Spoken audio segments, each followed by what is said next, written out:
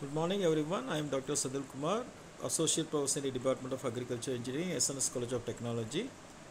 And in this lecture series video, let us see with this topic 2, that is the scope of mechanization in India. And to say about the definition of farm mechanization, it is the application of engineering and technology in agricultural operations to do a job in a better way to improve the productivity. This includes development, applications and management of all mechanical aids for field production, water control, material handling, storage and processing. That is, mechanical aids includes hand tools, animal drawn equipments, power tillers, tractors, engines, electrical motors, processing and hauling equipments. And to say about the scope of farm mechanization, there's a good scope of farm mechanization in India due to the following factors. That is, the improved irrigation facility in the country, introduction of high yield variety of seeds, and introduction of high dose of fertilizers and pesticides for different crops. So introduction of new crops in different parts of the country, multiple cropping system and intense cultivation followed in different parts of the country. So these are the scopes of farm mechanization.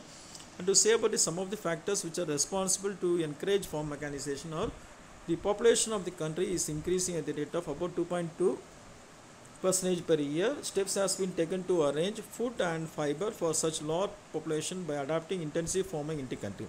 That means normal as well as the conventional farming will not be appropriate for increasing population of our nation. So by means of this intensive farming, it will be possible for us to go for more yield.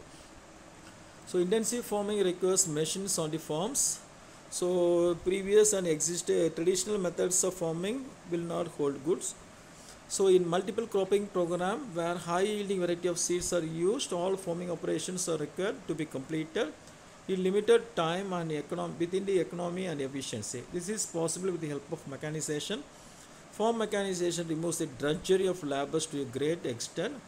A farmer has to, in old practices, you want to walk for a distance of 66 kilometers on foot while plowing 1 hectare land once by bullock within a country plow having 15 centimeter furrow depth, with a large number of females and children work on farm. So with mechanization, females can work at home and children can go to schools. These are some of the factors which is responsible to encourage farm mechanization. The proper utilization of basic inputs like water, seed, fertilizer will be possible with proper equipment. There are certain operations which are rather difficult to be performed by animal power or human labor, such as deep plowing in case of the deep rooted crops, killing the pernicious weeds by deep tillage operations, leveling of uneven land and land reclamation, application of insecticides during the epidemic season. These operations need heavy mechanical equipments. To say about the benefits of farm mechanization, there are the various benefits of farm mechanization. Once on implementation of farm mechanization, we will come to know that what are all the main benefits and what are the benefits that we are obtained by means of this farm mechanization. So timeliness of operation, that means the operations that we have planned will be completed within the scheduled time by means of this farm mechanization. And the precision of operation, that means we can say it will be more precise one, the operation will be more precise one. Improvement of work environment and the enhancement of safety while comparing with the manual working by the labor. When we are using the appropriate tools as well as the machineries, it increases the safety of the laborers working on it. Reduction of drudgery of laborers, reduction of loss of crops and food products. It leads to increase in productivity of land, increase the economic returns to farmers. That we know very well. When the productivity as well as the yield is increased, automatically the returns from the land. That means, say for example, a farmer is investing money and after certain months he is raising the crop and he is going for harvesting and he is selling to the hands of the customer. So returns what he is getting will be increased by means of this farm mechanization. Improved dignity of farmers. So it also increases the dignity of the farmers. He can proudly say, yes, I am the farmer, I am responsible for raising the crop. Like that he can say his dignity will be increased. Progress and prosperity in rural areas.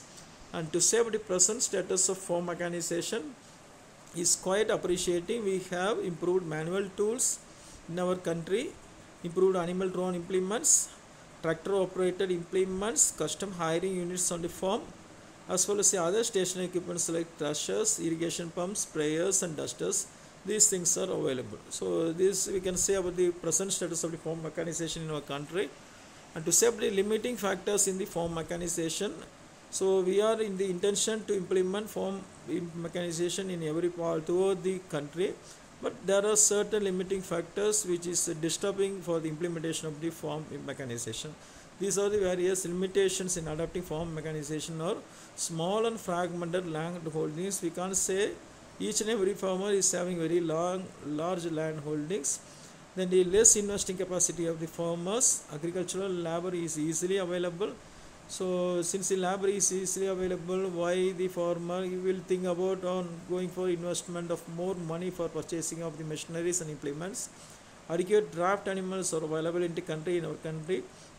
Lack of availability of suitable farm machines for different operations. That means for each operation it is necessary to go for customization of the machineries for each specified operations. So lack of repair and servicing facility for machines in our country.